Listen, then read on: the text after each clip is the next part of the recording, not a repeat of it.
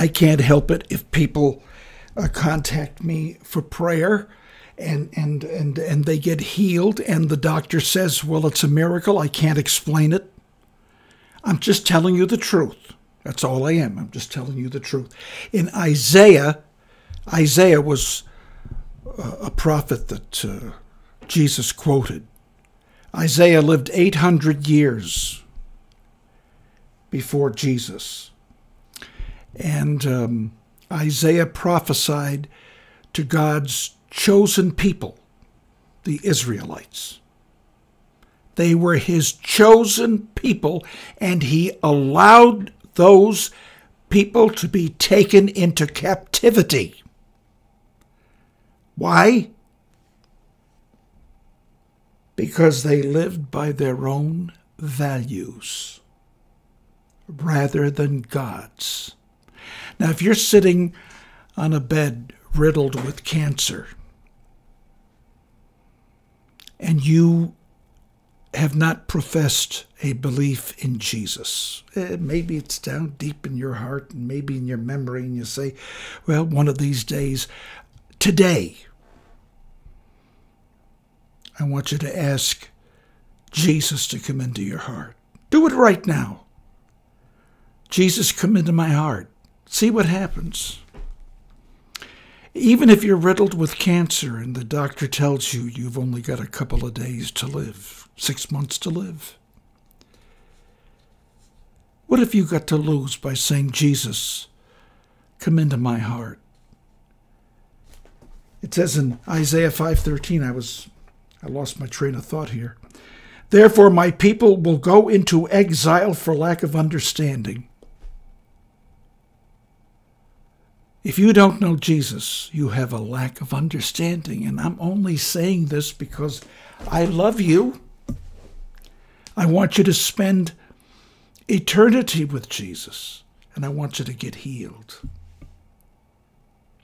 I want you to get healed. It says in 1 Peter 2:24. I keep getting reports. My wife, or not my wife, my daughter, contacted me last week.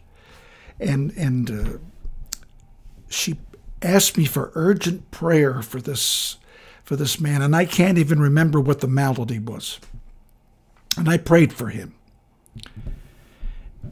And he was in the ambulance. By the time he got to the emergency room, the doctors told him, this is nothing more than a miracle.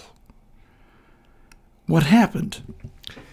Well, God interceded in his life. Now it's up to him to gain knowledge and go to the Bible. If he doesn't, he'll be just as ignorant as the Israelites. Ask Jesus into your heart right now. I dare you. What could you possibly lose? What could you gain? I've made that challenge to atheists. I've laid hands